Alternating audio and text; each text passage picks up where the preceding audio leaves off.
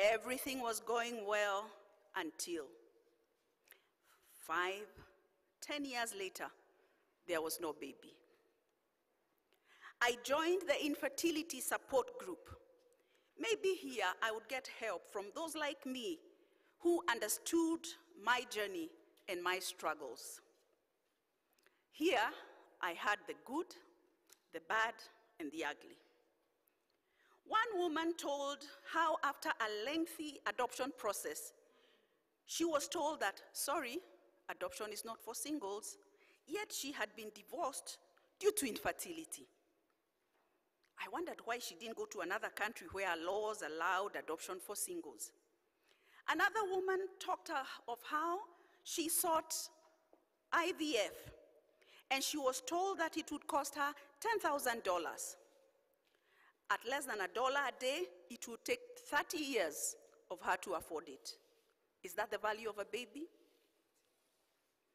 A third woman tearfully narrated how a gestational carrier implanted with her embryo changed her mind, refused to surrender the baby, and disappeared into the slums with her $5,000 and her baby.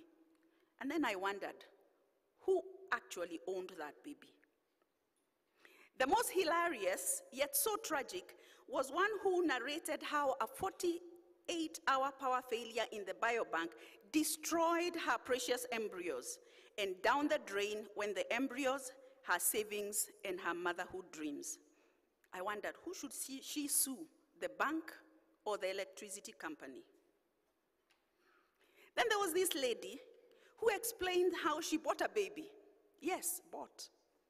For $1,000, there was a clinic where single pregnant girls gave up their babies, and the clinic organized that a birth notification came up in her name. And then she said how she was arrested, charged, and imprisoned for baby theft.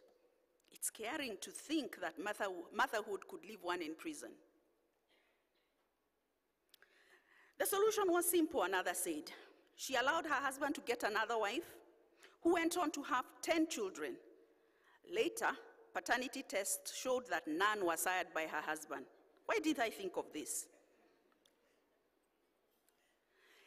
And then there's this woman who said, forget conventional medicine or illegal deals.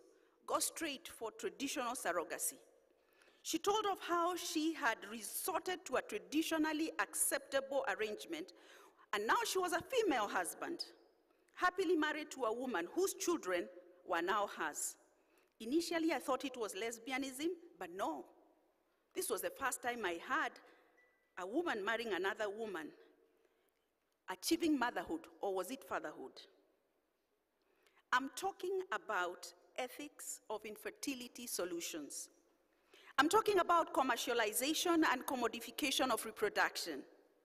I'm talking about accountability in access to infertility treatment. For most people, the challenge is birth control.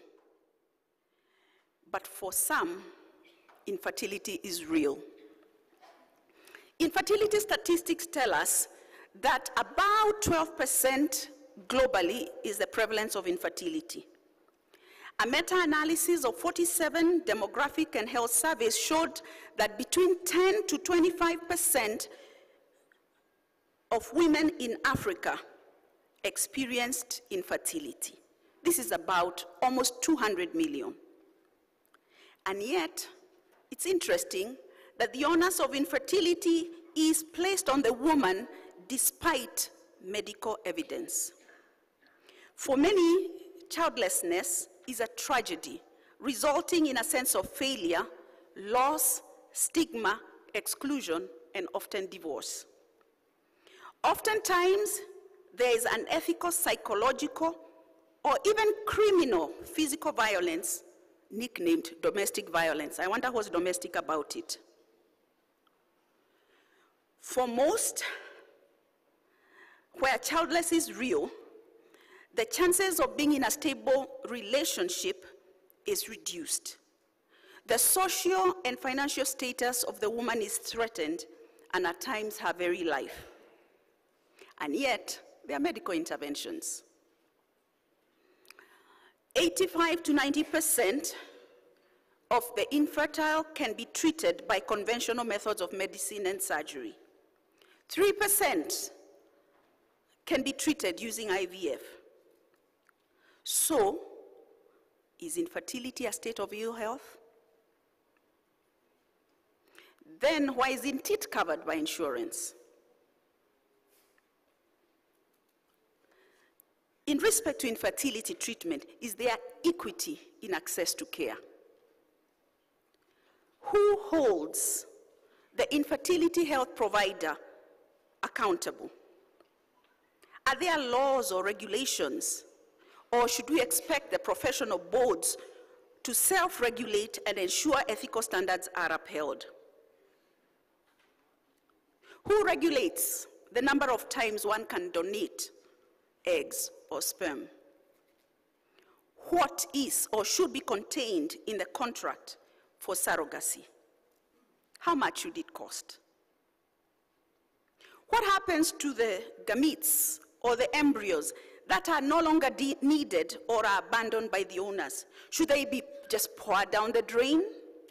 Should they be donated to childless couples, or should they be given up for research? And then I wonder, have I really heard of advocacy or lobby groups for inclusion of infertility treatment? Maybe not. Who really wants to accept that they are less than a woman because they are infertile, or they are not real men because they are infertile? Who should be held accountable to ensure that reproductive services for the infertility are not commercialized, or the human gametes and embryos commodified? The question is, can a poor, stigmatized woman become a mother without financial distress of mortgaging her all? Are childless included in universal health coverage, or are they marginalized and being left behind? To end, I want to read a verse for you. Come, baby, come. I always knew I wanted a baby. The maternal instinct was heavy. From a little girl cradling dolls, I had all the motherhood calls of day. Come, baby, come. An adolescent with hormones high looked forward to the marriage tie, for this would be key to door to motherhood of babies 4. Response to call, come, baby, come. 1, 5, 10 years down the road, with Prince Charming in the fold, tried, and still tried again, but waited baby arrival in vain. Loudly cried, come, baby, come. It's the hormones, it's the timing. Is it me or the Prince Charming? The fault is in one, in both, in none of us. Often wondered, is it a curse? For there was no answer to come, baby, come. Get another wife, divorce her, he was told. Please understand, she's now old. What? It's not a matter of fatherhood. Please hear me. It's motherhood. My call, not his. Come, baby, come. AI is for cows, I thought. Surrogacy, considered, and career sought. IVF, the only and last chance, they said. In vain life savings, the money was paid. Please, please, I begged. Come, baby, come. At last, married a wife of my very own. Modern medicine, only money blown.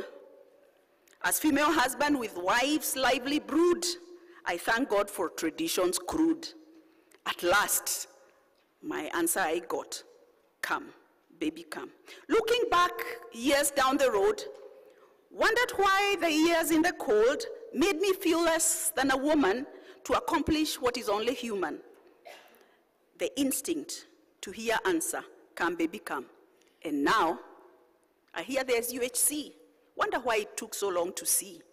It's not ethical to leave the childless behind. It's financial distress of this kind used to say, "Come, baby, come."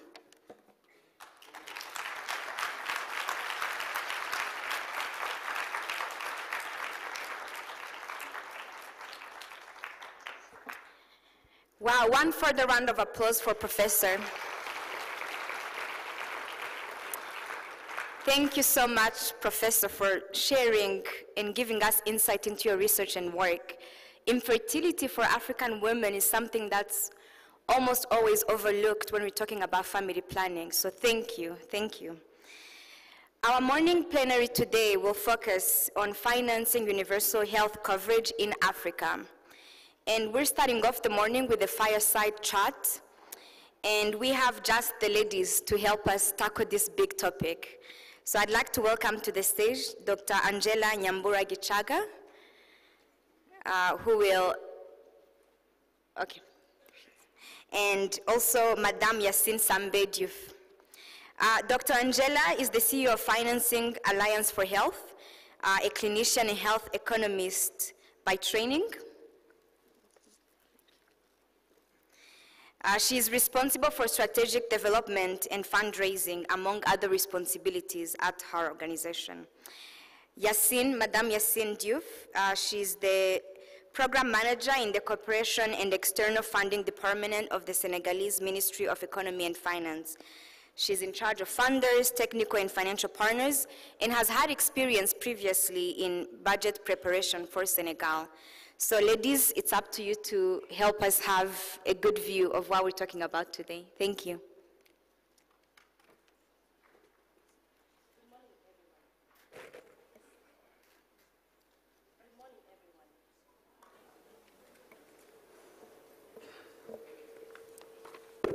Wonderful.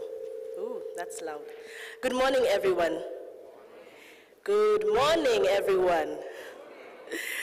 Honorable ministers, members of parliament, head of institutions and delegations and departments, ladies and gentlemen, all protocol observed. It's our honor to be here before you today to start unpacking this very interesting topic around financing for universal health coverage.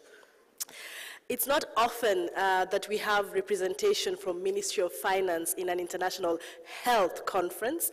So we are very grateful for your time today, Madame Yassine, to help us understand from a Ministry of Finance perspective what are the considerations that are taken into account when we are thinking about financing universal health coverage. Given the limited time, I will jump straight right into it. Every year, significant finances are pumped into health. And we hear often that, even for the money we have, we could get more health for whatever is still in the pot right now. In your view, madam, what are the opportunities to improve resource utilization in health programs? Welcome.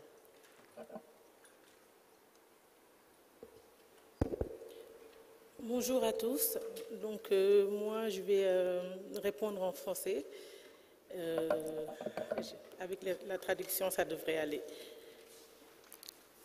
Je remercie Madame Gichaga pour l'invitation. Je suis honorée de participer à cette plénière. J'en profite pour remercier le ministère de la Santé du Rwanda, AMREF, et également tous les partenaires qui ont permis l'organisation de cette importante conférence. Vous parlez des opportunités par rapport à l'utilisation des ressources. Il faut savoir qu'au Sénégal, son Excellence, Monsieur le Président de la République Macky Sall, à travers sa politique de développement économique et social, le plan Sénégal émergent, a fait un bond en avant par rapport à l'utilisation des ressources publiques. Il a, dès le début de son mandat, exprimé son ambition de vouloir répondre à l'attente des populations par rapport à une meilleure visibilité, une meilleure traçabilité et plus d'efficacité dans la gestion des deniers publics. Donc, la santé n'échappe pas à cette politique-là. C'est une politique qui est basée sur la gestion axée sur les résultats. Tout le budget qui est accordé au ministère et à travers une matrice sectorielle suivie pour avoir plus de traçabilité et de ce fait, à travers des indicateurs bien spécifiques, nous pouvons savoir là où les activités, c'est-à-dire les projets élaborés par le ministère, comment ils sont financés et à quels résultats ils donnent et comment la communauté peut en bénéficier. Donc c'est une question qui a été prise en charge dès le début à travers le plan Sénégal émergent. Wonderful. Thank you so much for that. And you're right, it would be great to realize some of the resource efficiency gains that you can get. But let's be honest, given the magnitude of need, cost savings will not meet those needs that we have financially in universal health coverage. If everyone deserves access to quality basic health care, as a Ministry of Finance representative, how can the health sector strengthen the case for domestic resource mobilization and securing a budget line? If you had two options in front of you, you had health, education, maybe infrastructure, what would go into the decision-making on which one you would choose to allocate funds? Thank you.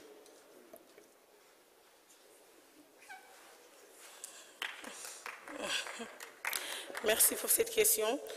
On est conscient du fait que la couverture maladie universelle permet aux plus démunis, comme nous le savons tous, d'accéder aux soins de qualité. Effectivement, tout le monde, je dis bien tout le monde, a droit à une prise en charge et des soins de qualité. C'est pour cela que Son Excellence le Président Macky Sall a mis le volet social au premier plan, dans la deuxième phase du PAP du PSE, c'est-à-dire le plan d'action prioritaire du PSE. C'est à travers la création de l'agence de la CEMU, la couverture de maladie universelle, qui assure la mise en œuvre de la stratégie nationale de développement de la couverture de maladie universelle. Et à travers cette agence, à travers la CEMU même, on a eu dès le début la gratuité pour les enfants de 0 à 5 ans, pour les seniors et également la gratuité pour la césarienne. Donc les couches de population les plus vulnérables, c'est-à-dire les jeunes enfants, les seniors et les femmes, ont été prises en charge. Par contre, comme on le sait, tout le travail ne peut pas être fait en une seule fois. On est bien conscient du fait que toute la tranche d'âge de la population a droit à la gratuité, a droit à la santé, a droit à la prise en charge au niveau sanitaire. Mais cela va prendre du temps et je pense que la patience est de rigueur. C'est bien parti, on a pris en charge les jeunes, nous avons pris en charge les femmes pour la césarienne, nous avons pris en charge les seniors, nous prendrons en charge avec le temps, avec la politique qui est mise en œuvre de petit à petit. En effet, le budget de la santé au Sénégal a, je ne vais pas dire augmenté, c'est un bond. On est passé en 2011 d'un budget de 95 milliards en 2011 à 169 milliards de francs CFA en 2018. Cela mérite des applaudissements, je pense. C'est pour dire en effet tous les efforts qui ont été consentis par le président par rapport à la santé. Nous sommes conscients qu'il faut que la population soit en bonne santé. Donc cette politique-là, elle est vraiment mise en œuvre. Je vais vous donner juste quelques chiffres. Entre 2017 et 2018, nous avons eu une augmentation du budget de la santé de 6 milliards de francs CFA. Et entre 2018 et 2019, nous avons eu une augmentation du budget de la santé de 29 milliards. Vous voyez le gap qu'il y a eu entre les deux. Donc en 2019, nous avons un budget de la santé qui s'élève à 198 milliards de francs CFA. Donc je pense que ces chiffres-là sont la preuve que la santé quand même est prise en charge par la politique. Donc, grosso modo, nous sommes à peu près à 9,4% de hausse en moyenne annuelle du budget de la santé et nous nous approchons du 15% qui a été fixé par les États de l'UEMOA à la conférence en 2001. Donc on est sur la bonne voie et je pense que d'ici quelques années, nous pourrons, toutes les tranches d'âge pourront bénéficier de la santé gratuitement. Les priorités, bon, vous avez parlé des priorités par rapport aux infrastructures, par rapport à la santé. Moi j'ai un avis personnel là-dessus. Il faut savoir qu'on est dans un pays en voie de développement. On ne peut pas se permettre de dire on va développer la santé, on va mettre de l'argent dans la santé, on va laisser en amont les infrastructures. Parce que le citoyen lambda qui est au fond de la Casamance, qui est dans une zone éloignée, enclavée, il lui faut de l'infrastructure. Donc pour qu'il ait de la santé de qualité, il faut aussi mettre en corrélation, en parallèle, les infrastructures. Donc on ne va pas dire qu'on privilège un secteur par rapport à un autre. Je pense qu'on travaille pour aller de pair, ensemble. On ne peut pas juste tout focaliser sur la santé, pensant qu'on peut y arriver. On a des zones qui sont enclavées. Il faut aussi, en parallèle, mettre du budget dans l'éducation nationale. On a pas mal d'élèves qui sont en malnutrition. Donc, avec la santé aussi, on crée des cantines scolaires où les enfants peuvent manger à l'école et on règle le problème de la malnutrition à l'école comme ça. Donc, je pense qu'on n'est pas au niveau où on va dire non, on a mis plus d'argent dans l'infrastructure. Si on doit mettre de l'argent dans l'infrastructure, on le mettra parce qu'on en aura besoin pour aller dans des coins reculés, pour aider le paysan qui est dans son village, pour aider l'ensemble des Sénégalais. Donc, pour cette politique-là, voilà, pour cette réponse, c'est ce que je voulais vraiment dire de façon personnelle. D'accord, je comprends. And I will summarize at the end of the important points, but it's true. Development is multi-sectoral, and Ministry of Finance has limited resources, though health facilitates all other sectors. We consistently hear about existing silos within government and also between governments and non-state players. Madam, as Ministry of Health officials, as health partners, how can we better and more effectively engage ministries of finance?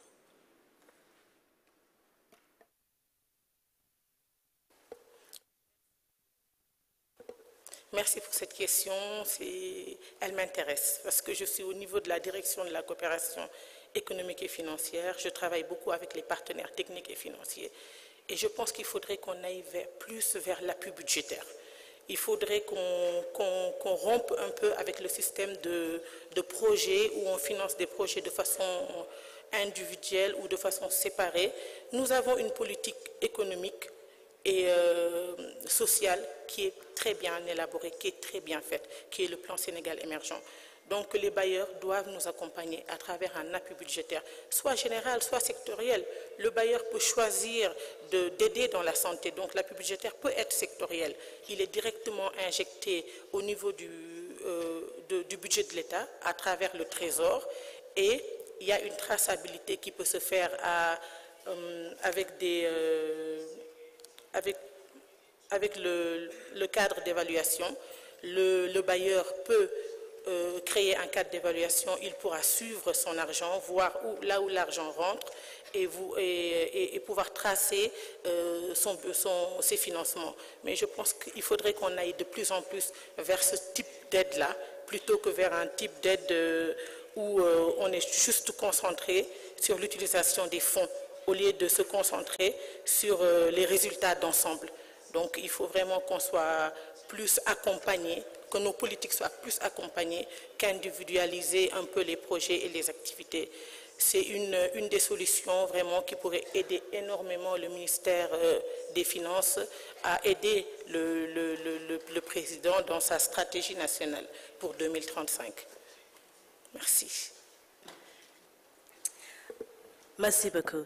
I see we're running out of time, and I'd like to bring this fireside chat to a close. I would like to use the remaining minutes to just summarize the key points that have come through in this conversation. You've heard it from our colleague here who holds the government purse strings of the government of Senegal, and it's actually consistent with what we hear with ministries of finance across the countries that we support in Africa and the Caribbean. The key takeaways from what I have heard, and I'm sure you've also been taking notes, high-level political commitment is necessary to focus financing on universal health coverage. But it's not sufficient to factor domestic resource mobilization. Ministry of Finance is the critical translator of political will to political action. So when you're having your conversations as health people, leaving finance out is to your own detriment. The second is realistic financing requests to be tabled to finance. You know, she said they do have multiple priorities and they are developing the country and not just one sector. So as you're asking for your billions, be able to make the case but also recognize that other sectors are prioritized. Given the conflicting priorities, we should allow time for gradual increases in budgetary allocation. So breaking down your billions of requested money into gradual incremental budgetary allocations within the government budget. We must also demonstrate results and impact for the monies already allocated. I think that is very key, and she brought that up.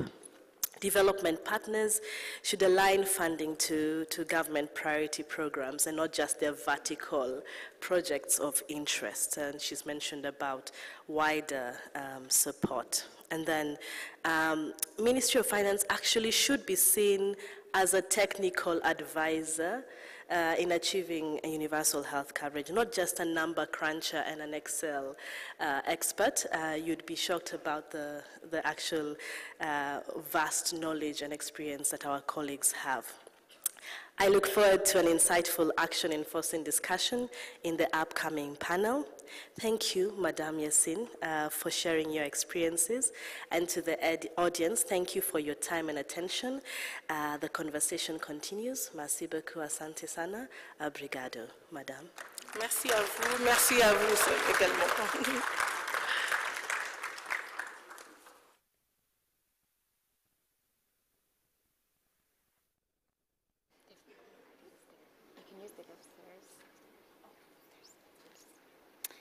Sorry, we were missing one set of stairs this morning. Thank you, ladies. One more round of applause for them. So our next session is a panel, and we have a good group of individuals lined up for it. And I'd like now to welcome our moderator for the panel. He is a very experienced and dynamic gentleman from meeting him this morning, and he's executive director right now of Strategic Purchasing Africa Resource Center, or SPARC. So please help me welcome to the stage Nathaniel Otto.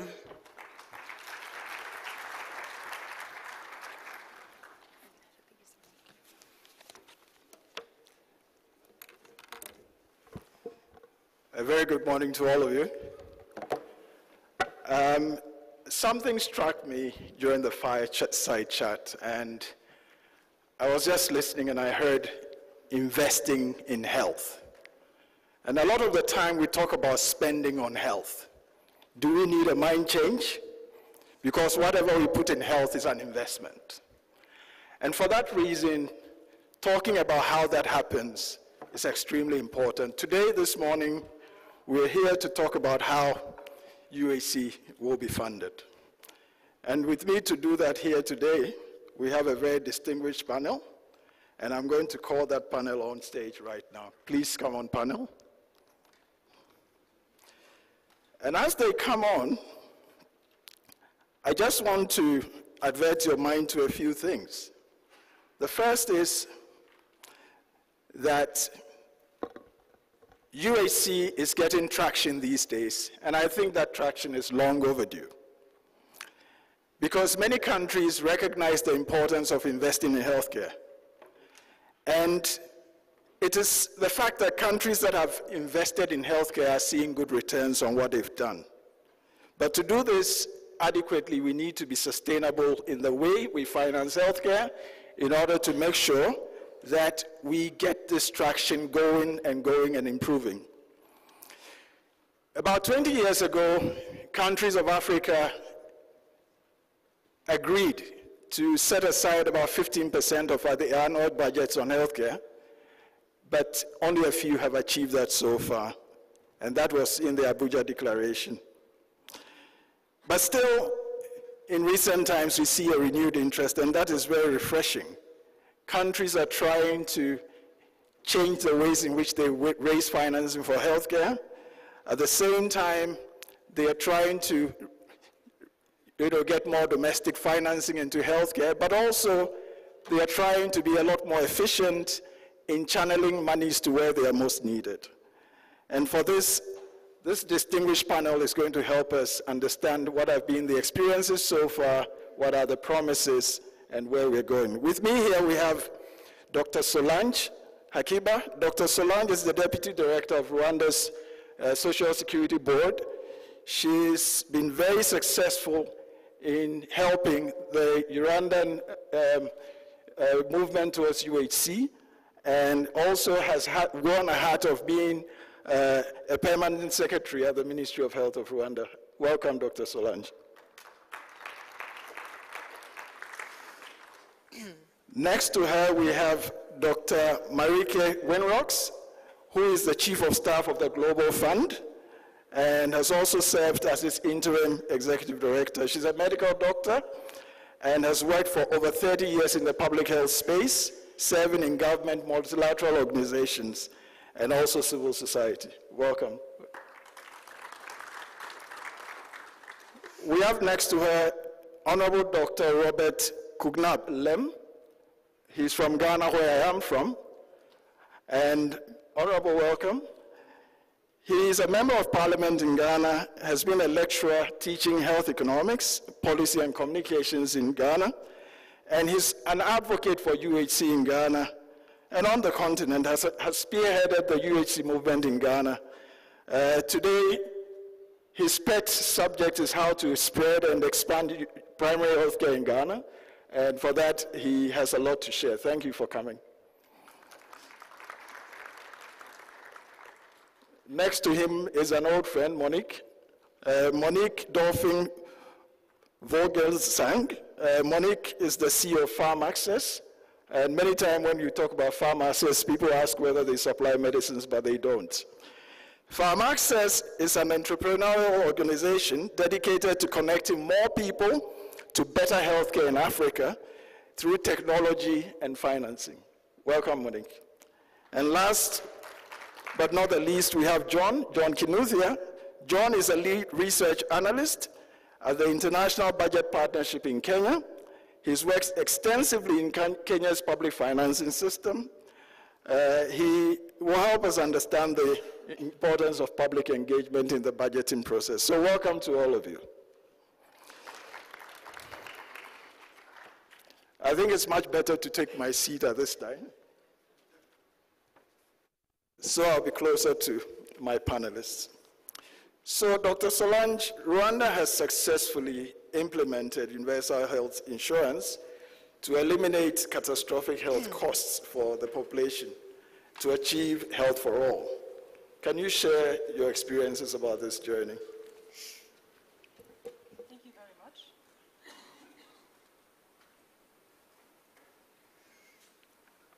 Thank you very much. Can we have somebody assist there with, yeah, the switch is on there.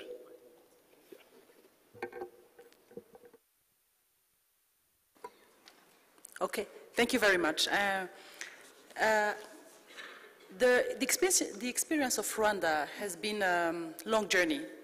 From 1994 genocide against the Tutsi and the devastation of the entire infrastructure, a big solidarity spirit and Agachiro movement, meaning we are in charge of our own health and development and future, has grown into the population of Rwanda and has made everything easier in setting up that community-based health insurance scheme alongside the other strategies that the government have put in place to tackle the issues, development issues, health issues, education issues, and overall country interests strategies. So when the community-based health insurance was set up, the response was very big, but the mindset was still to be changed in a very drastic way. And we had to put in a lot of education. And of course, education is one part, but we needed to create the confidence of the population into the services. So it has been work that have come from a multi-sectoral approach of getting the population to be confident about the services, to access services geographically, clinically, but also to renew the membership the following year, because every year it's a test. Did we do good enough last year that people have wants to come back the following year? So one of the biggest tool we had was definitely the political will, and the head of state, rallying all the stakeholders in development for our country behind one same goal of getting people ready and fit to be development actors. Thanks, Dr. Solange. Honorable Lem, I do know that in Ghana, there's one thing that all politicians are united on, and it's about healthcare. I personally had the experience of dealing with Ghana's parliament when I was chief executive of the health insurance, and the consensus was outstanding. How has that happened? Is it going to continue? What can other countries learn from that? Generally, all governments are focused when it comes to delivering health to the people. And so for all political parties, the commitment is there, the political will is there.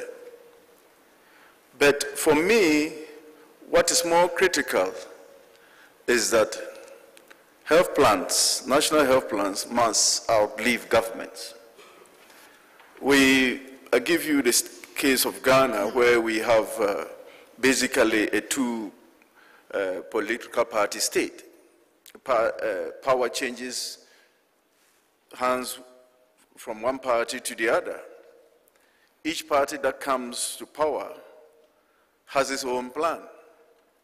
I would want to see the ministries of health asserting themselves and leading the process for political parties to follow.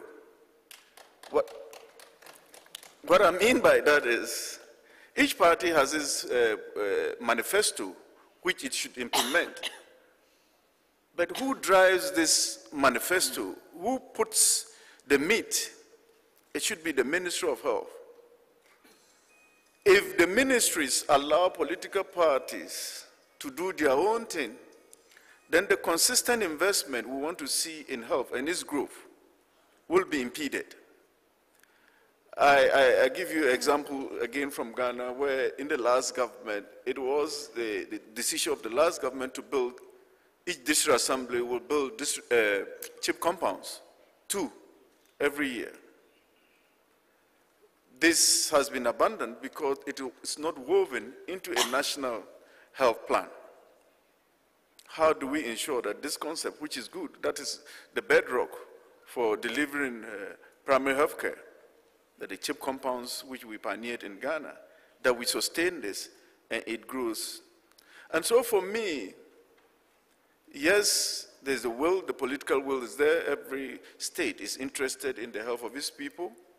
We will do what it takes, but the how is the question. In this regard, I will repeat that the ministries of health are allowing political parties or governments to dictate how infrastructure, how investments in health should be done, and that is not good enough. Technocrats must assert themselves and lead the process. I'll give you another example where we had to debate seriously in Parliament whether we needed drones to deliver medical products and blood and blood products. And at the end of the day, it was a hectic debate. I think we had to come to Rwanda here to see how the system is working. Now, some people who oppose, including me, this idea was because of the fact that we didn't see the Ministry of Health driving this, but it was being driven by politicians who at the end of the day may not be, who at the end of the day are not the end users of drones, and who do not know the infrastructures at the district levels, the rural level, whether they have the capacity to use blood and blood products delivered by drones. Now, the hectic debate that went in would have been unnecessary if it is the ministry that generated this idea of drones delivering blood and blood products. And so, for me, we have nations who invest in health, but who drives this, who sustains this, who ensures that there is consistency. Governments in the West African sub-regions, I think the maximum you may last as a government, particular government, maybe 2 times of 5 years or 4 years, so you have 8 or 10 or 10 years. But national health plans must outlive governments. Thanks. So he says we don't have to allow the politicians to drive it. John, well, coming back to something related, and this time I'm actually going to talk about how we formulate budgets and how budgets could better reflect the aspiration of, driving towards UHC. In your experience, I know you've done a lot of work about budgeting in Kenya and how government expenditures and incomes are generated and spent. How can the public be involved? How can you take the aspirations of the public and let them become action points in budget framing? So thanks for that, Nathaniel. I think public participation is a big buzzword in Africa. I think in Kenya, if I asked in this room right now, how many of us have heard of we need to have more public participation or have turned up in one public participation in their countries around the budget? Okay, so the hands are going up gradually, more on this side. I think if you look at what has happened in Africa for a bit of time, is that there's a lot of decentralization that has happened. And the decentralization has really been driven by the belief that, decisions made closer to where people are and resources, distributed based on the priorities that the public picks, then the budgets will be more effective. If you look at the health sector, for example, in the country where I come from, Kenya, about over 90% of health facilities are what we call level 2 or level 3 health facilities. So the dispensaries and the health centers, which are the first point of call for many people, especially in the rural areas, but also in urban areas, which means that the public want to engage with improving the facilities and improving the services that are provided at that level are the people who probably are not in this room today. So it's a question of how do we make it effective. And I think the reason why I say public participation is a buzzword is because it's spoken a lot, in different spaces, but how it's actually carried out is what has created a bit of controversy and apathy in many African countries. What are we getting right and what are we getting wrong? Number one, I think it's important to think that if you're inviting or if you want the public to effectively contribute to a discussion around the budget, then you need to make sure that they have the right information to engage. And I think budget transparency and issues of what information is available so that we are all having the same discussion So it's not that the government officials in the room have the information and the public does not have the information. So thinking of how transparent budgets are then means that we can start tweaking away to see how we can bring in the public more effectively. Because at the end of the day, budgets are about priorities. So what priorities are we discussing? What is the justification for picking one priority and dropping the other? That then can help the public have a more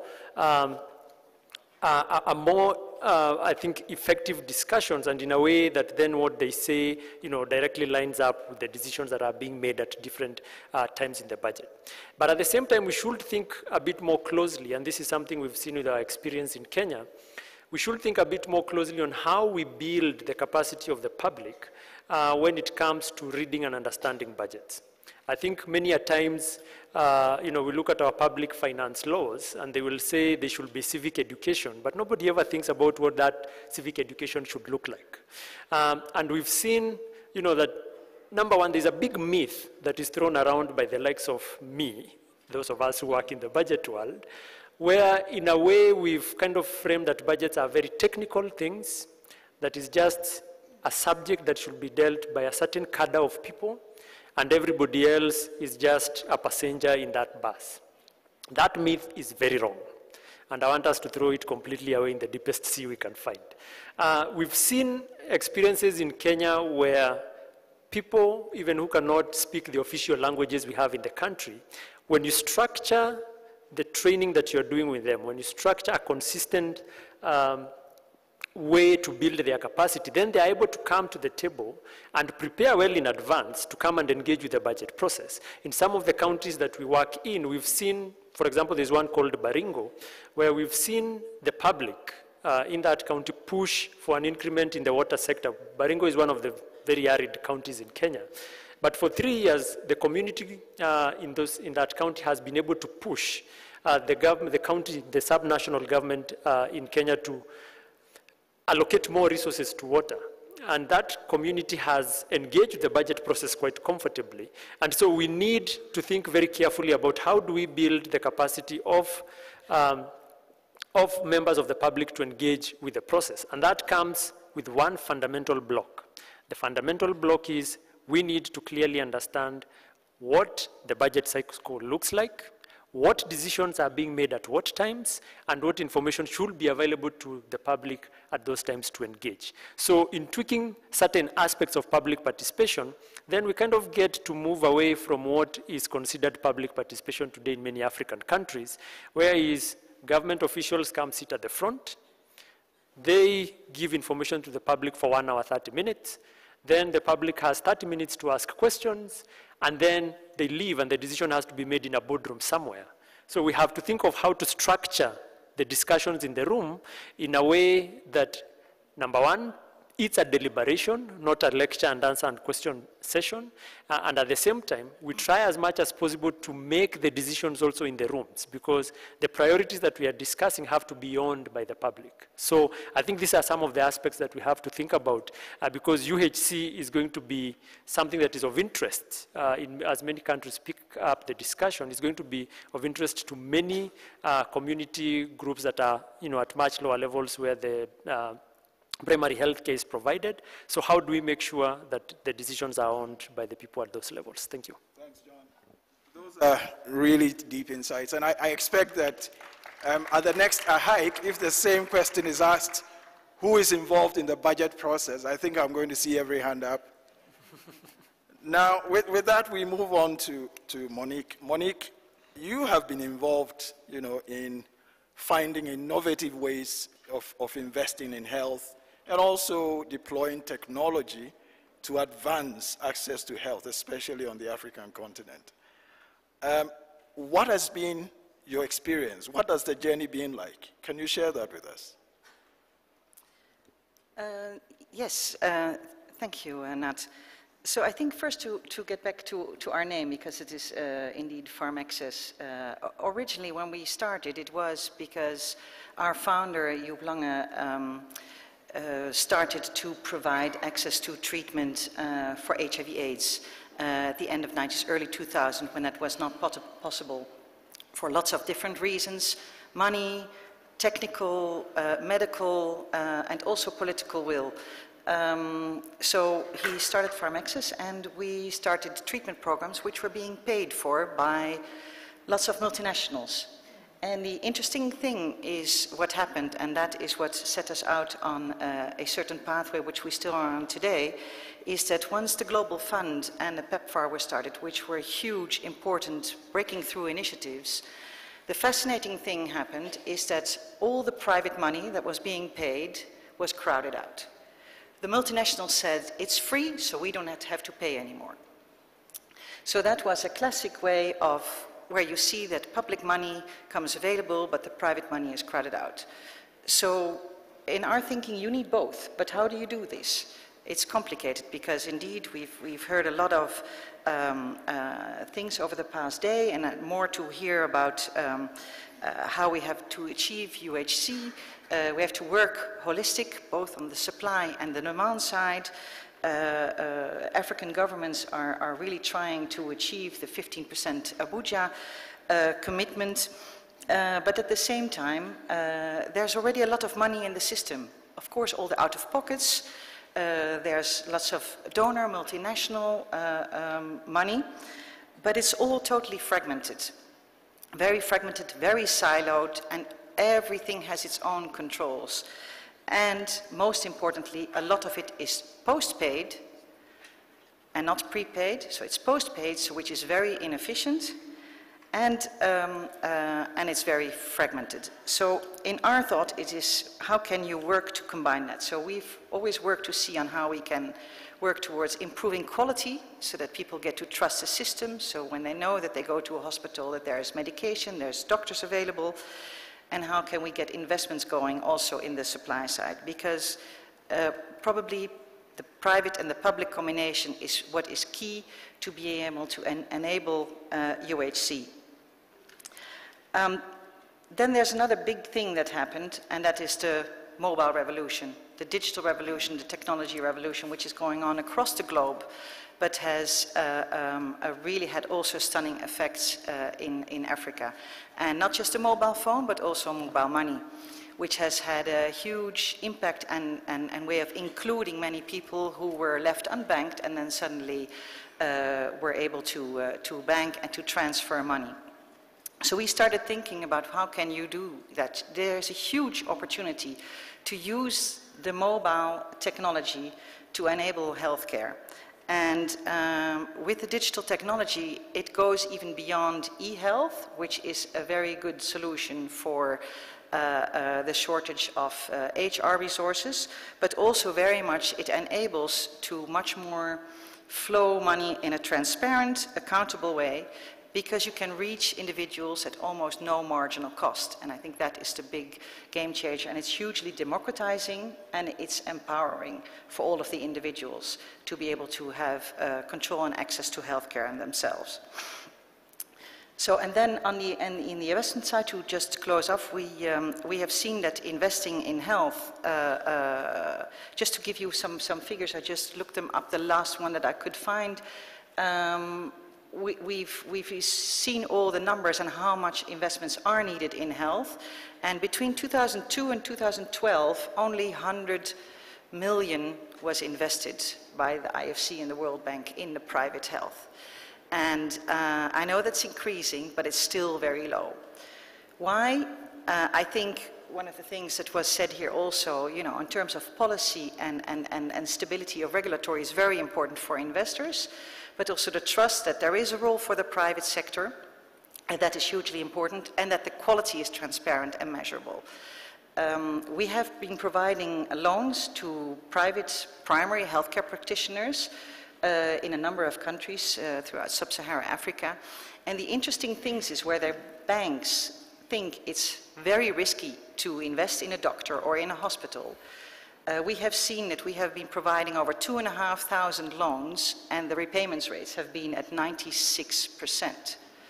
So nobody can tell me anymore that investing in health is risky, because it's proven that it's a very valuable thing. And it's used to invest in expansion, in improvement of quality, and no government funding is needed for that, because the banks can do it. So let me pause there. Thanks, Monique. In Ghana in 2001, we were declared as a highly indebted poor country. And fast forward about 8 years later, I woke up one morning and suddenly Ghana was a middle-income country. I don't know whether development and improvement happens overnight, but it turned out that our GDP had been rebased, and suddenly we were a wealthy country, or wealthier than we were at least. And so this has brought with it some consequences.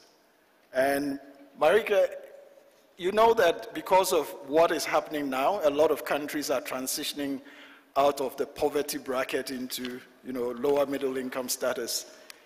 It is meaning that some development assistance that these countries get are being scaled down. What is happening, and how are you assisting these countries to cope with this new shock? Thank you very much. Still not working, eh? No. Go back to Plan B. Thank you very much, Nate. And Global Fund was definitely not involved in rebasing Ghana's economy. But it happened to different countries. Just a few things on that. First of all, 2 weeks ago, WHO released a report on health financing, which I think was the first time that a very comprehensive database on health finance was published. The good news is that the funding for health has increased quite dramatically. And external aid is increasingly a smaller part of the overall pie. So they looked at all WHO member states, including high-income countries. And of that overall pot, only 1% is coming from external aid, external support. So that really forces us to be very humble as external funders. But it was also very clear that where external aid was increasingly a smaller proportion of the overall health funding, for the low-income countries this was not the case. In low-income countries it's still largely dependent on external funding for the health sector. And it's also in the lower-income countries where the increases in domestic resources had been least, and where we saw replacement effects, where donor support is replacing domestic resources, and which is, so the fungibility, it's usually seen as a bad thing, but then just listening to the speaker from Senegal, you do realize that development is multisectoral by definition, and it's, if you're in a resource-constrained environment, it's not really easy to say, well, let's prioritize health or education or infrastructure or any other sector. So just recognizing that complexity. And as you say, Ned, in your introduction, as countries are moving up economically from low income to middle income status, domestic resources are increasing, but at the same time external support is decreasing, and in most cases at a faster rate than the domestic resources are increasing. So there's another poverty bracket that's entering, and for me it's really important to see how as external funders you can support countries to get through that stage of economic growth without falling into that second poverty trap. So the Global Fund in 2016 adopted a policy on sustainability, transition and co-financing. It's the first time they've really started to systematically look at how we can support countries. And there's some key message in it. First of all, it's a long-term process. You cannot support countries towards sustainability and transition in a 1 or 2 year period. This takes at least 6 to 9 years, if not longer. And even for countries who are in middle income status, it takes 6 to 9 years. And also you have to be really strategic in how you then look at co-financing and the role of domestic resources. In the low income countries, it's very clear we need more resources for health. Not just for, looking at the Global Fund, not just for AIDS, TB, malaria. There should be more resources for health. And as countries are moving up the income ladder, it's important to see what do countries need to enable to transition successfully from external funding. And it can mean more funding for the health system, but it also can mean more funding, for example, legal frameworks, of more focus on legal frameworks that, for example, allow countries to contract out services to private sector or civil society organizations, addressing legal barriers to access to services, programs for key populations that in many countries are almost exclusively externally funded. So you have to be very strategic on how you go through that stage. The Global Fund requires a co-financing from countries as a condition to leverage the full allocation, and I'm pleased to say that almost all countries deliver upon that commitment. And in the few exceptions are countries in crisis or countries without functioning government, where we can waive the condition. It's also clear that as we move to support countries towards sustainability and transition, this should be an effort that's led by countries. That's where external funders, we can support, we cannot lead. It's also clear that we have to work with the other health funders. We cannot, all health funders have our own specific targeted approach to sustainability. We have to work together. You might have missed it, but in October the Global Fund and 11 other multilateral organizations in health signed a commitment to work better together to support countries to accelerate progress towards the health-related SDG, the SDG 3 Global Action Plan. And in the context of that plan, the Global Fund is working very intensely with the World Bank, Gavi, GFF, Global Finance Facility, and the WHO to see how we can work much better together on the health financing and domestic resource mobilization agenda. And one of the issues we're working on is to have a much more coherent and consistent approach to domestic resource mobilization. Not the AIDS funders coming in and say you have to increase resources for HIV, and Gavi coming in and say you have to increase resources for immunization, but take a much more comprehensive approach with all of us together. It means that we have to increase the size of the overall pie. The EU, in their recent summit, they launched an effort to increase funding for health and domestic resources for health and ensure better spending of that health. And one of the data coming out of that summit was that if all member states of the African Union, if they introduce effective and efficient systems for tax and revenue collection, we could generate an additional $200 billion a year for the continent, which is an amazing amount of money that would help a great deal with sustainability. There's also a number of countries in the region that have introduced recently sin taxes, additional taxes on products that are not good for your health, like alcohol, cigarettes, sugary products, that will make more funding available for health. And that's the other part. We have to increase the overall pie. We also have to see how we can increase the share going to social development in the overall pie. And as you said, Nate, in your introduction, health is not an expenditure, it's an investment. And just make that case, but then coherently and jointly. And we obviously have to increase the efficiency of how health funding is spent. Look at value for money and efficiencies, but also look at how funding is targeted, whether it does reach the people who are most in need, whether how's the balance in spending between the first, second, and third tier line of care. So we are already working together and trying to be more coordinated and comprehensive in a couple of countries, including a couple of countries in Africa. We have developed a joint training that we're now initially for internal staff, but also rolling out in regions, mostly in regions that are moving most fastly towards transition, like the Pacific, Latin America, Eastern Europe, but also plan to have those joint courses, which is for the organization, but most importantly for the national stakeholders, so that we have a common narrative, a common understanding, talk a similar language, and can jointly work towards more sustainable funding. Thank you. Thanks so much. And well, in Marika's submission, I picked a repetition of a certain theme, and it was about efficiency. Efficiency in raising revenues, efficiency in spending, efficiency in putting these resources together. That's why I come to you, Honorable. In Ghana, when the National Health Insurance Scheme was introduced in 2003, I was listening to the radio stations, and there was a VAT levy. But the conversation was spinned so well that it was no more a levy. It was an investment for your health care. And fast forward 2018, there was a mid-year budget review, and suddenly some aspects of the VAT were turned into a final tax, basically a sales tax without the public understanding and knowing. Tell me how these very good communications have been done, how these innovations have been done, and why have the public been accommodating of them?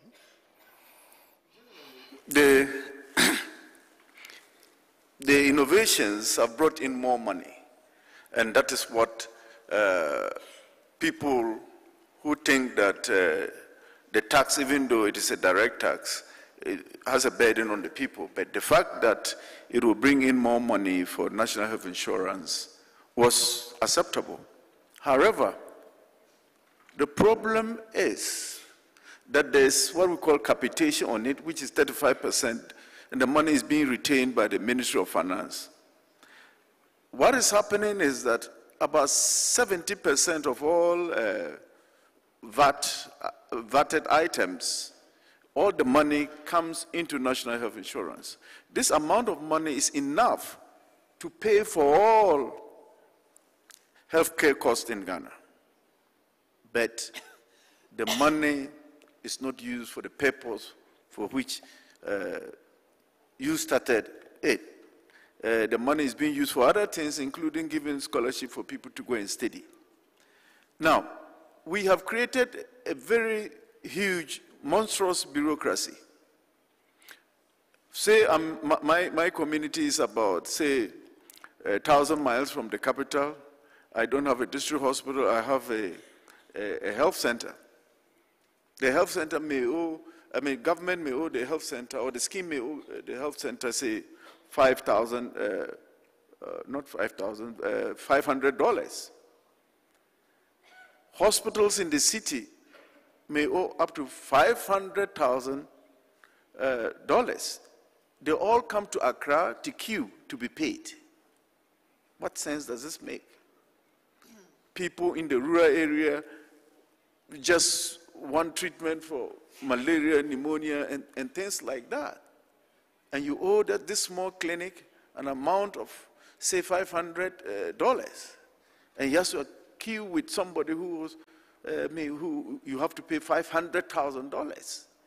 And so it is, we are generating a lot of money. And apart from this, the VAT, we also get money from pensions. Anybody who is on a payroll contributes to the health insurance levy. And this is about 14% of all pension payments go into health insurance. The problem with Ghana health insurance is the bureaucracy. And that wasn't the original intention. We need to move the money to the regional levels, and the regional level would then move the money to the district level, and so that the time lapse in payments of debts is significantly reduced.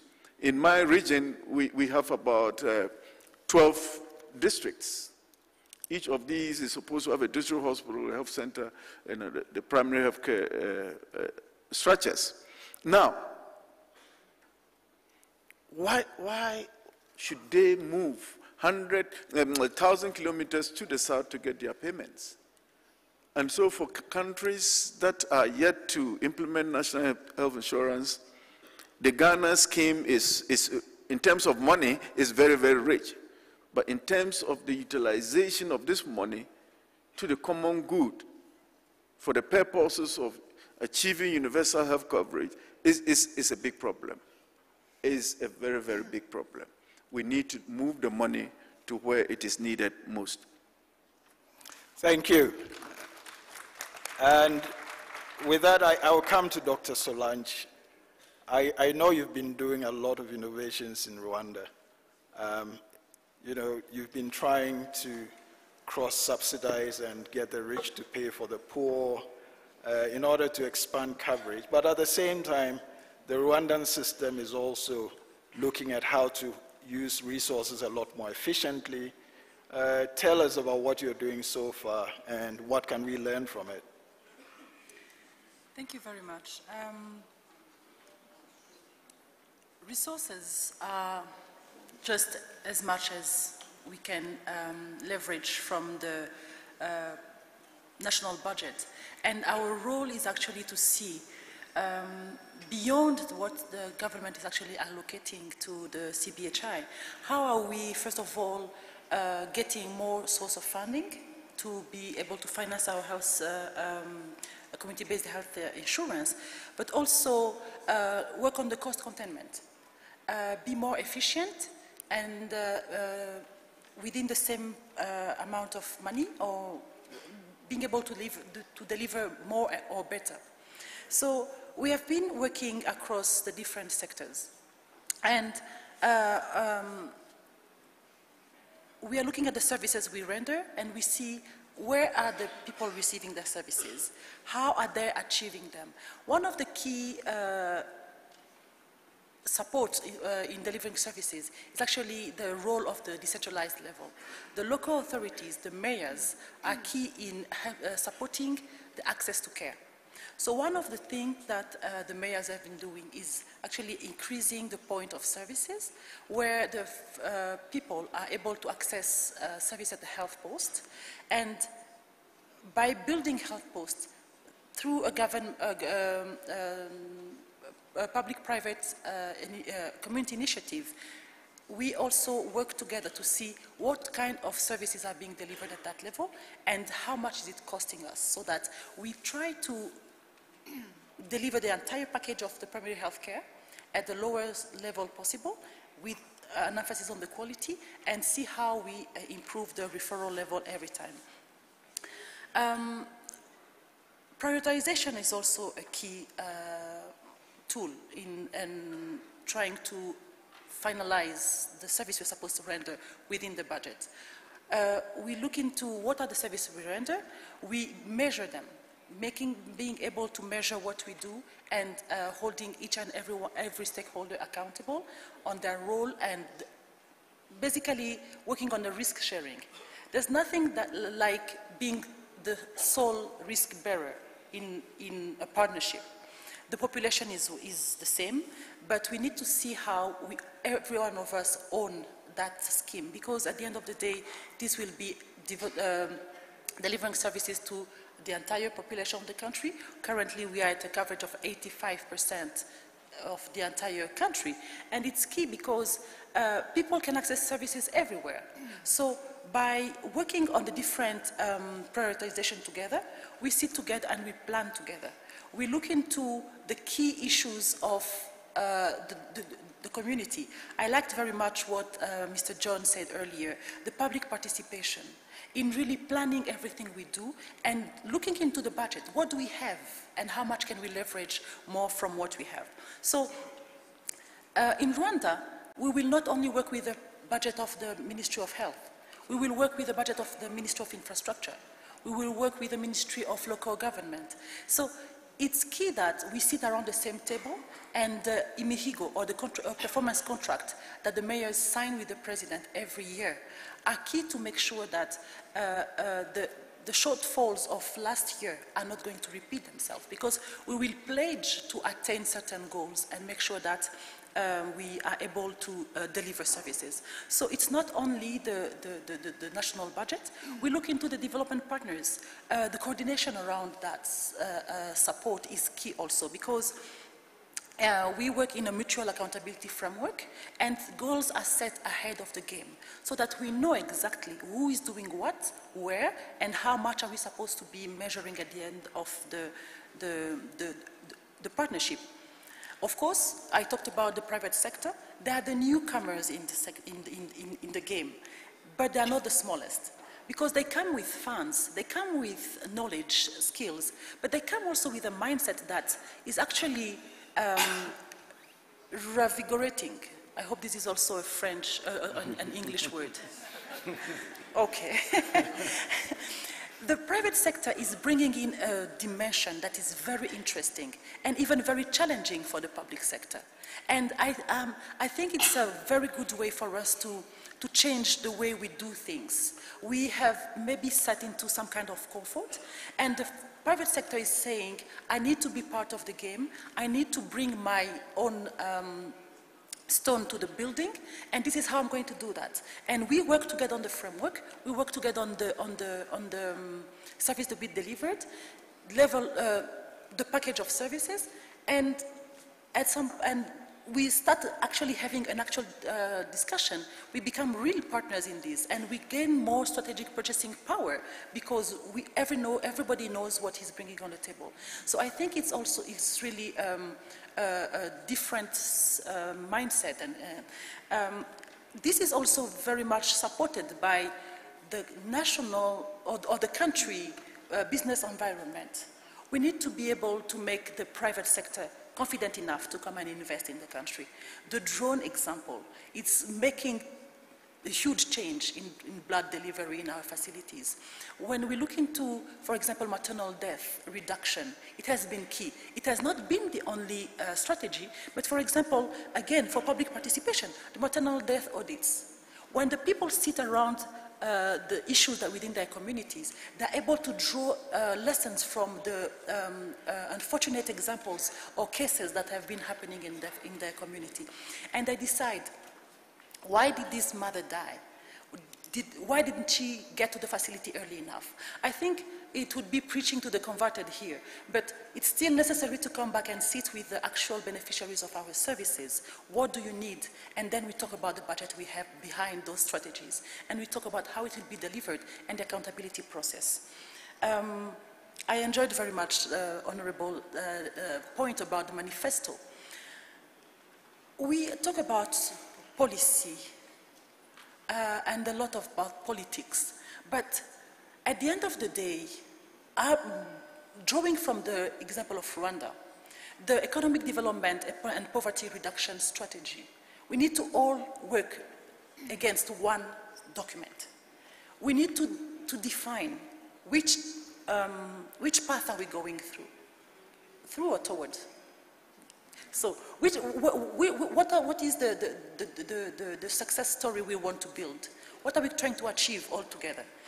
Then, regardless of which horizons one comes from, we all align in one key document. Because at the end of the day, again, same population, and we need to deliver all of us for the same people. Thanks, Dr. Solange. Well, in her delivery, she stressed the importance of private sector involvement. And Monique, certainly being in this space of investing in UHC comes with its own risk, and I can see at least two risks. The first is, political. What happens when there are changes in government or changes in policy? What happens to your investment? Number two, what about unstable economic environments? And how do they imperil your investments? Are these things that bother you? Do you have sleepless nights about these?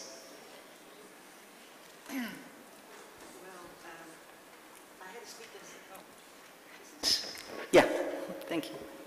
I had a sleepless night about this panel.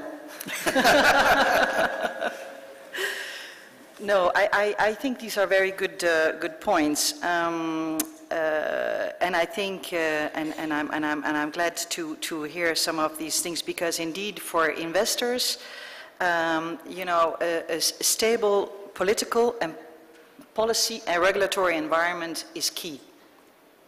Because if that is not there, you do not know if whatever you invest, you will get it back, at what terms. So these are crucial. And the complementarity of having private sector investments to the government efforts are very much needed in a PPP, in a collaborative way to be able to achieve UHC. There's been long debates about the role of the private sector, and we've seen changes in that, and I sincerely applaud those, because there is a great opportunity there. And indeed, governments can set the legal framework and regulate and set the policy within they would like to see that happen. And indeed, in a manifesto would give some predictability for investors to know that risks are reduced. So that is indeed a very important point. On the politics side, also there, I mean, we've seen a few years ago in countries where suddenly there's free maternity care and there's private facilities that had invested in expanding their maternity homes, wards, and suddenly the patients were gone. So these things then, of course, have an impact, and it's good to take those always in account. And then I think that indeed the innovative side from the private sector, again, when well regulated and fitting within the policy framework of governments, have a huge potential. M-Pesa, Uber, PayPal, it was all the private sector, and it's all hugely enabling. Digitization, really provides a huge opportunity to even leapfrog many of the problems. The financing elements that you spoke to, Honorable, is really something through technology. It's able to repay facilities within 24 hours, no matter where they are, to process the claims and to do things with algorithms, with data. So we are on the brink of really a big change that can be harnessed and can absolutely, I think, help achieve UHC. In fact, I think it's the only way, by banking on that we can achieve UHC, because that is the way that we can do things different, which were not possible until recently. So let me pause there. So John, you talked about decentralization and how it's changing the face of public budgeting. Now, with that increasing shift towards decentralization, how can we get the right capacity to improve allocations to health, how to ensure more efficiencies out of the spend or investment? I'm contradicting myself, out of the investment. I think, and for those of us who are in this room, so domestic resource mobilization and the need to push more resources to health also, will mean that the priorities that we want to fund within health will have to happen and be channeled through our country's budgets. But when that money gets there, then you find scenarios where there is a decentralized system. And for example, in Kenya, a huge chunk of health services is now run at the sub-national level. So as we are discussing the priorities, it means that we have to focus on both levels of government. We have to focus at the national level where the Ministry of Health sits, but counties at the sub-national level are also working on their own budgets. So first is to appreciate that our budgeting systems are that complex in terms of how they have to work, and so getting the clarity of what functions are being run by what level of government, and then getting clarity on what it costs, so that those governments have a constant push from us on, you need to allocate X amount of money because that's what you need to run the functions that are actually given for you. So that is quite important. But I think the second aspect, which is why we decentralize, is the issue of dealing with marginalization and bringing the issues of equity into UHC. It is pretty clear that we won't get all the money that we need to implement UHC all in one go. So the question is, how do we prioritize on who do we need to pick up first? And I think for many countries, the discussion on budgets provide the best platform. So if you look at the program-based budgets that are done in our countries, and the last I checked, about 80% of African countries have what we call program-based budgets, is that in there you find very critical sections that have targets and indicators of what we are trying to achieve.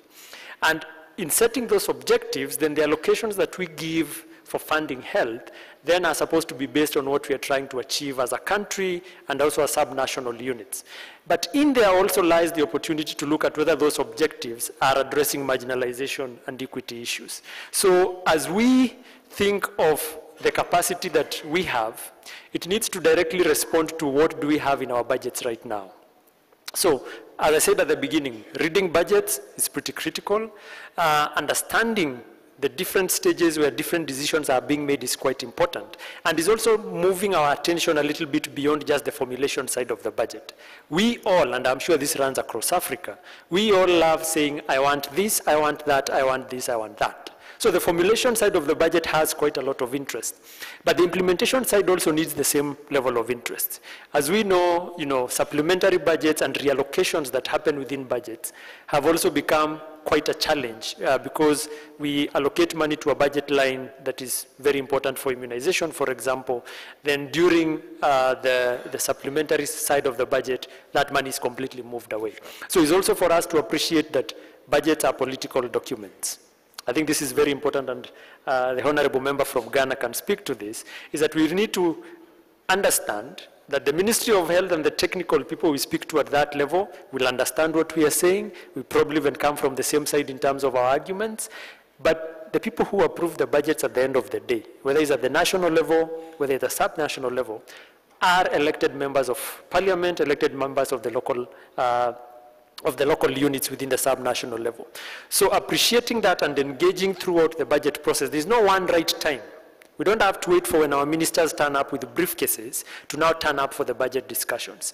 By the time those briefcases come out, a lot of decisions have already been made. So we need to engage throughout the process. The process is longer than 1 year. So as we are engaging with that, then and repeating it over time, then our understanding of where the gaps are, where the opportunities are, and how to engage better, then will improve over time. Thank you very much. At this time, we are going to turn it over to you, the audience, and to ask you to field questions that might be burning in your minds and your hearts. I don't want to be seen to be discriminating in favor of the host of the conference, so Dr. Gitinje, I'll take you last, but I'll take the first question over there. Yeah.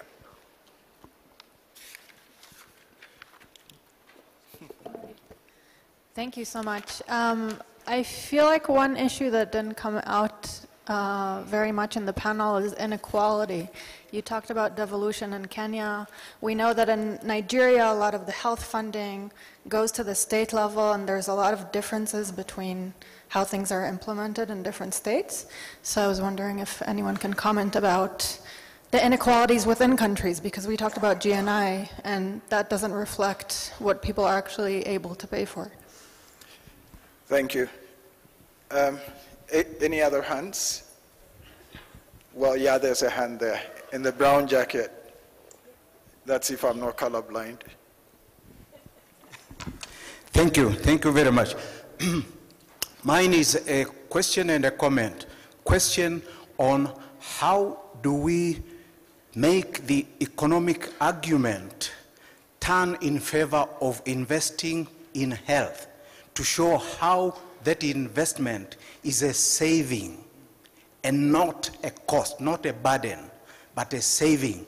And how can we therefore turn the stories of Ethiopia into analyzing how much does it cost, the cost of funding a community health worker per month, how does that translate into saving lives, saving the burden in hospitals because people are not going so frequently, reducing the cost of drugs, how many drugs. So that economical talk is something that convinces policymakers and finance ministries. And I need to see that we have emphasis on that.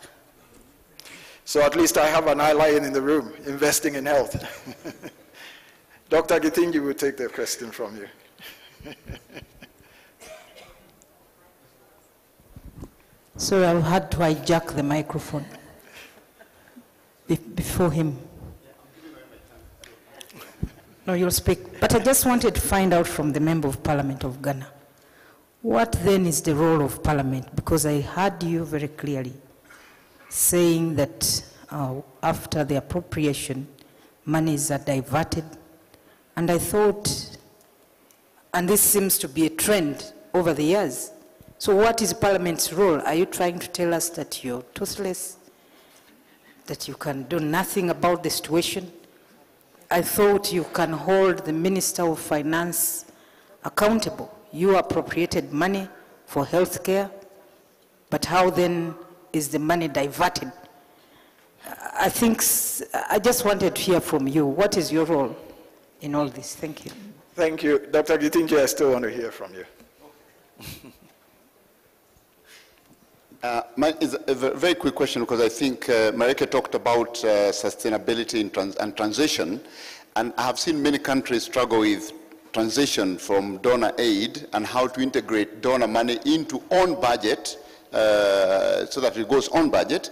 But Rwanda has a very good kind of track record on trying to bring donor aid money or direct assistance to health onto budget. So I would like to hear from Solange and to the people here, how has Rwanda done it, and what are the key 2-3 steps that government need to take to bring donor money on budget? In Kenya, the estimate is that only about 23% is on budget. The rest of it, 70-something%, is off budget.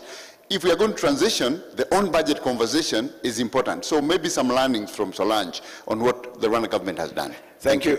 I'll take the final one, and we'll have very quick responses. There's a person in blue over there.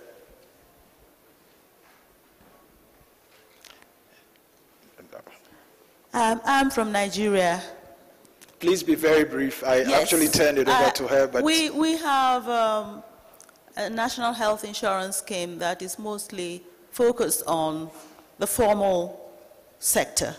And yet, because of the nature of our communities, we believe that we would go much faster if we invested in community-based health insurance schemes. Yet, we've had very little results with the few pilots we have. I'd like the Rwandan team to tell us what you did to scale up your community-based schemes so rapidly. Thank you. So I will oblige you, but it should be very short.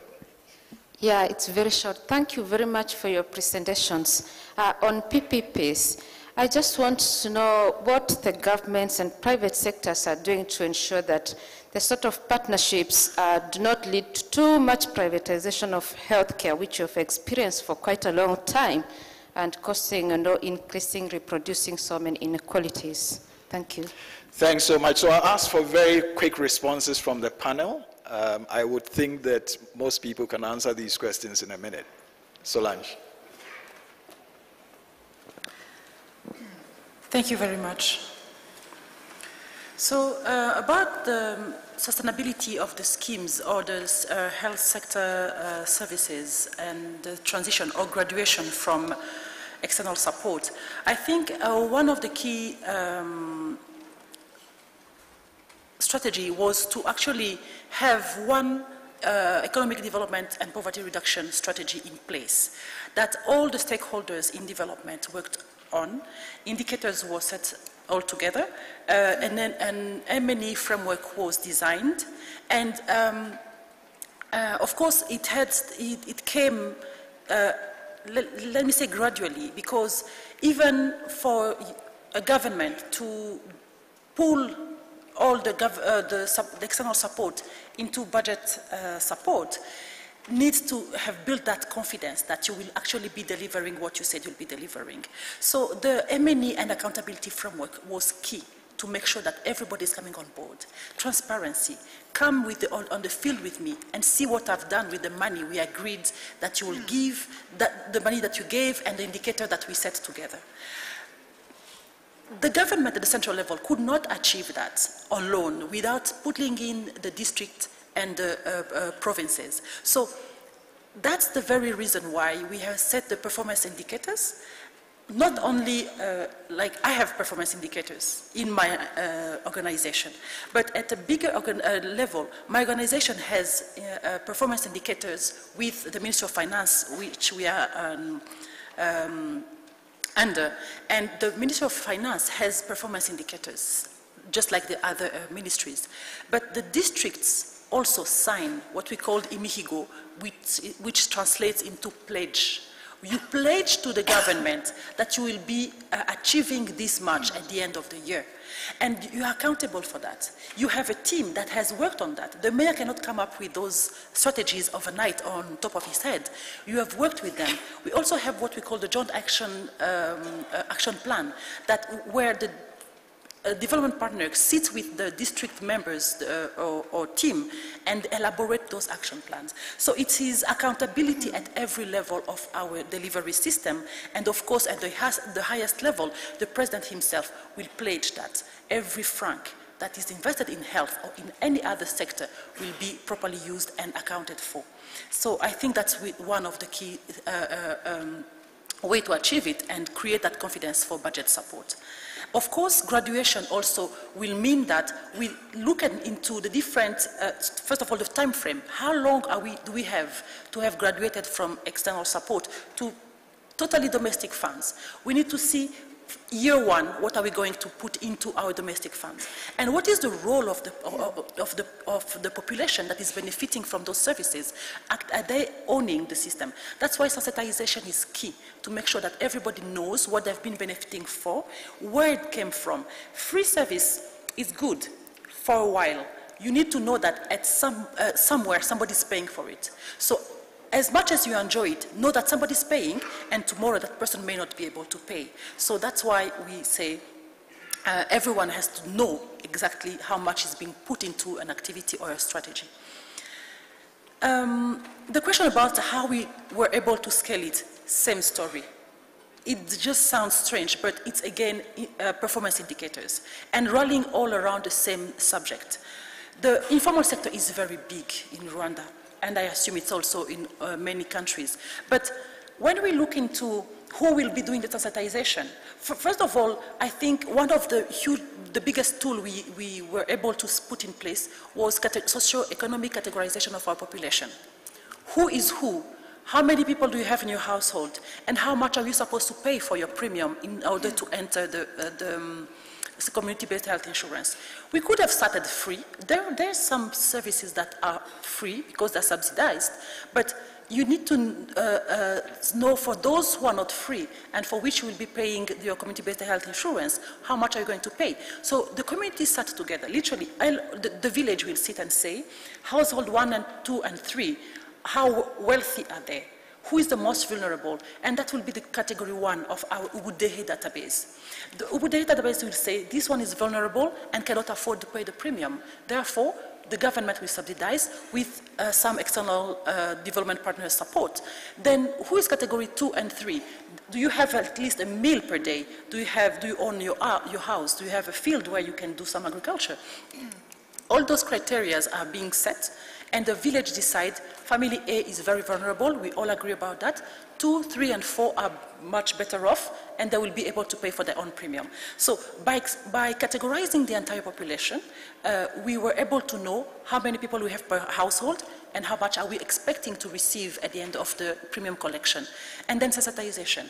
That is not our role. The local government will play the role of sensitizing because they know the people, they live next to the people. Community health workers play a key role because they deliver service, they make you more, they increase the utilization rate of the services and also do all the sensitization around it. So again, at the ministerial level, the social cluster, all the ministers who are in charge of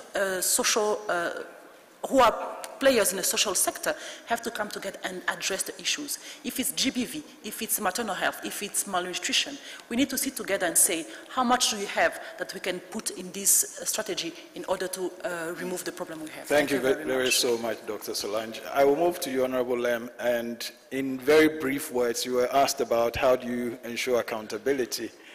Can you tell us in 1 minute? Generally, the Ghana National Health Insurance, apart from its core tax of paying service providers, it also has other responsibilities, for example, training. And so it is a question, or even buying vaccines in case of situations where the central stores do not have enough vaccines and there's an outbreak. They use their money to buy vaccines. So it is more of prioritization. For example, in instances where you would give money in terms of training, you give somebody money to go and do a PhD. How necessary is that? And so it is not a question of diverting resources, but it is prioritizing and making sure that the core tax of service payments to service providers is what you do.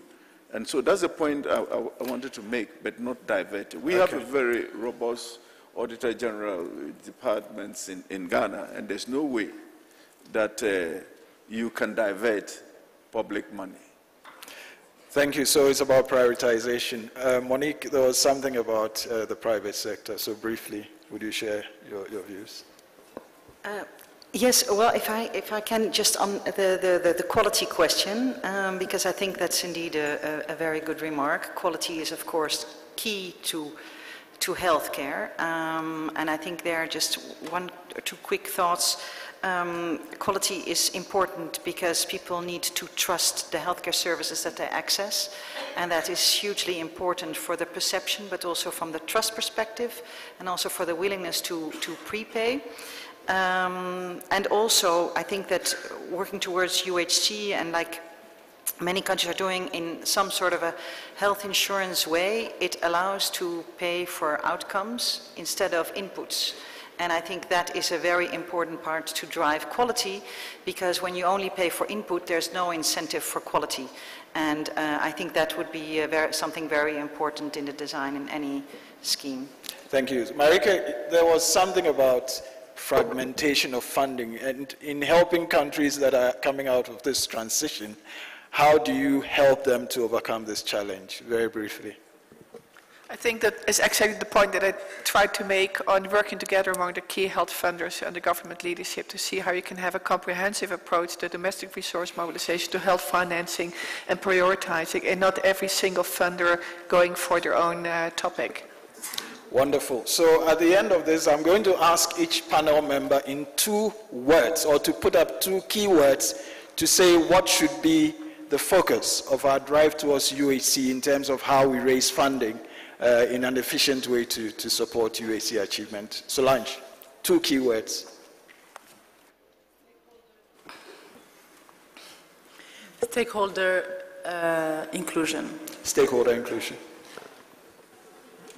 Well, maybe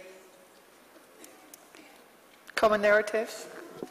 Common narrative. Honorable Lem.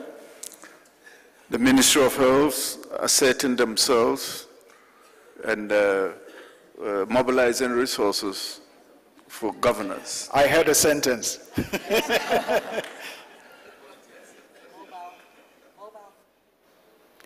Mobile technology. For me, it's open, equitable budgets. Wonderful. I think it's been a wonderful panel. So what I heard, and the key messages that we're taking away, is that we have to look more inwardly to be able to secure, financing for UHC in Africa.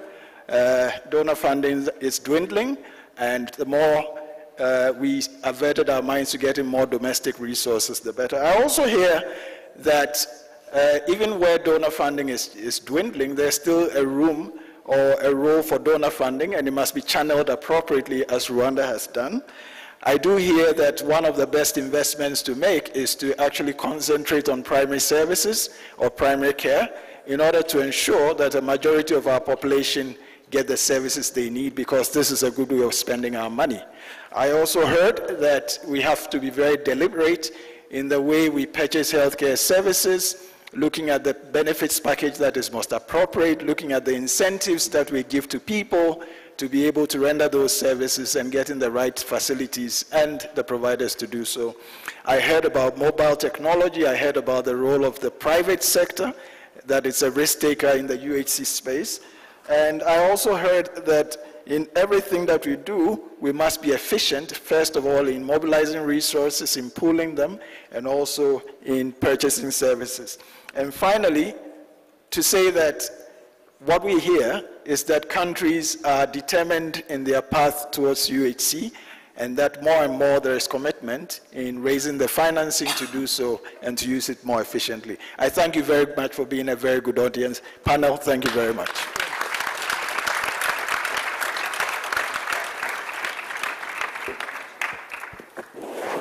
Another round of applause for our panel. Thank you so much, Mr. Nathaniel Otto, for leading the panel. Indeed, we need to stop spending on healthcare and investing in universal healthcare. This marks the end of our plenary. I won't take too much of your break time, but I have a few announcements and reminders. PATH Social Accountability for Universal Healthcare session was moved to room MH2. So PATH Social Accountability for UHC session was moved to room MH2. Also, the workshop on writing good abstract for conferences was moved to room AD6. The workshop was moved to room AD6. During your break, please stop by the booth to check out some of the sponsors of this amazing conference and their different programs, ideas, and innovation. And also remember, we have an innovation marketplace where different innovators are sharing cutting-edge technologies and ideas that can accelerate progress towards universal healthcare in Africa.